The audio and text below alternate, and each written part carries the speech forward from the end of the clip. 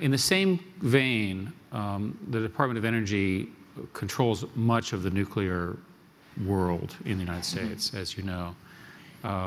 And you are famously in favor of restarting nuclear as a power generating source. My observation about nuclear was that every plant was different. The human factors were a disaster.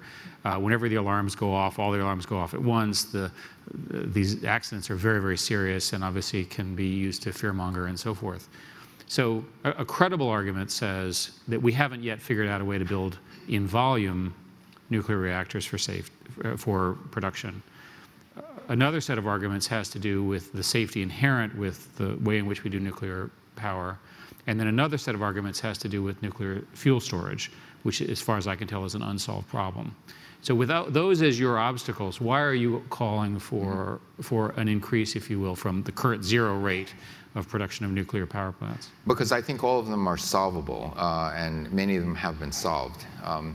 Safety, the newer designs of nuclear reactors are going towards what we call passively safe.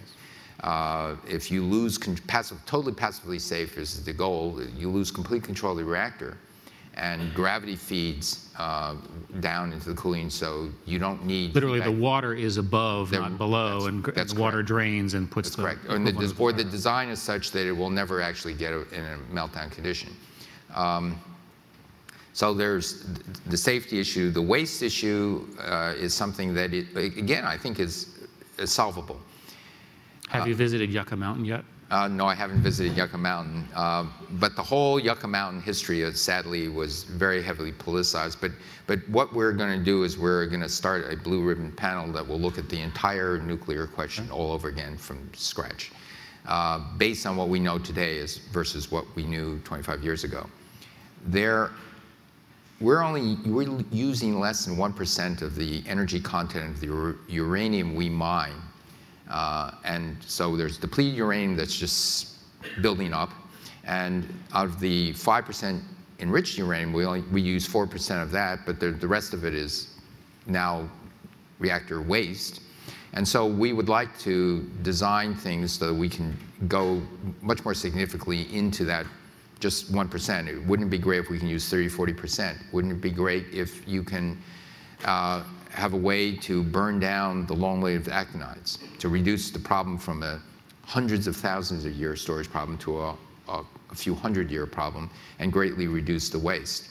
So there are a bunch of new ideas out there that we want to try. This is a long-term R&D program. But in the meantime, I'm pretty confident we can get there, but we do want to start because quite frankly, it's carbon-free baseload power, and eventually, yes, we want to get to renewables, but remember, sometimes the wind stops blowing, the sun stops shining. So given that, and if you look at where we are in today's coal technology and where we are in today's nuclear technology, you would favor fixing these nuclear issues.